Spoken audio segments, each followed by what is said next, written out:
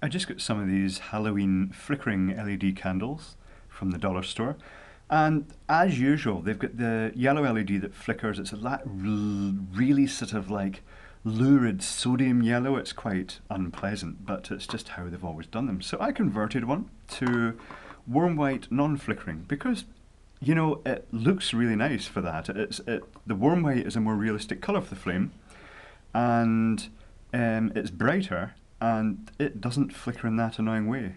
The only flickering, which this one's doing right now, is because this one has a particularly crap switch in it. Anyway, I shall turn this off, and this one off as well, and I'll show you how to do the modification.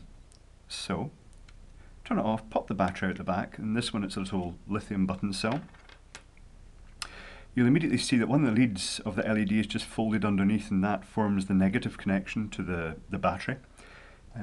I shall pop this out using whatever techniques are needed to do so. This is usually the hardest bit, sometimes they glue them in. So the LED, this one's unusual. It doesn't have a real switch. It has this horrible little plastic springy metal thing, so that's probably why the other one was flickering a wee bit. So the LED itself, it's designed for mass production, so this, once you've folded that lead down from the battery compartment, this will just pop out.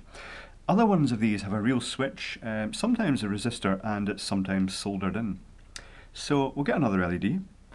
In this case, the negative connection of the LED is going straight down into the battery compartment, so I'll fold the positive connection up, and I'll just compare it to the original LED to put a wee bend at roughly the same position. Let's see if I can mess this up. So that's roughly the same as the other one, and I'll crop that lead off. So the negative goes down through here, and this one, it just wedges behind the switch metal, which is a bit flimsy and yucky. It's not very well made at all. So that's it in, and I'll crop the resistor lead at the back now, just so it can be folded across. And that's it folded now.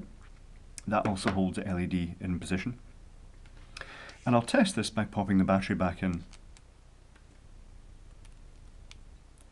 and flicking the switch, and there you go, it's lighting. So I shall now pop this back into its base, which I think it just push fits in, yep.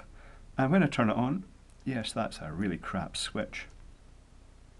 When I turn it on, that switch is so crap. It will, I'll bring the other ones over for comparison.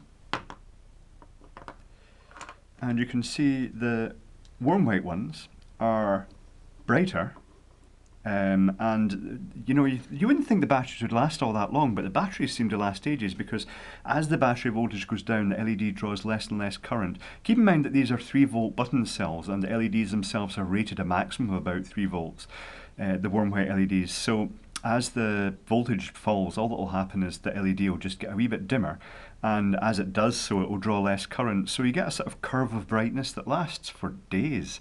You could probably come back to one of these after a week of continuous operation and it would still be glowing quite brightly.